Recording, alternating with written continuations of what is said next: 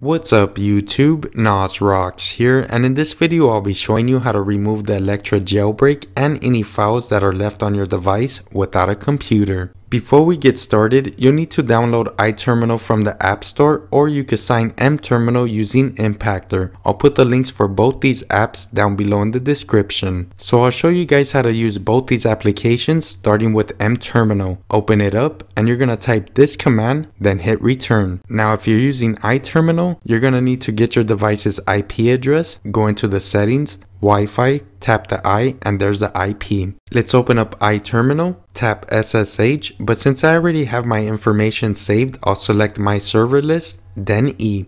You could select any nickname, type your IP address, the port is 2222, the username is root, and the password is Alpine. Now you could tap connect. Once you're in, you're going to type this command, then hit return twice and wait for it to finish.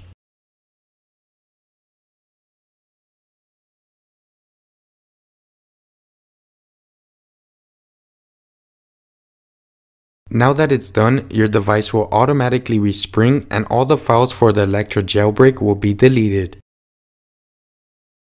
Now that your device is back on, if you go back into it, an enemy's gone and now you can delete the Electra application. So hopefully you guys liked the video. Let me know if you need some help down below in the comment section, and don't forget to smash that subscribe button and turn on your notifications.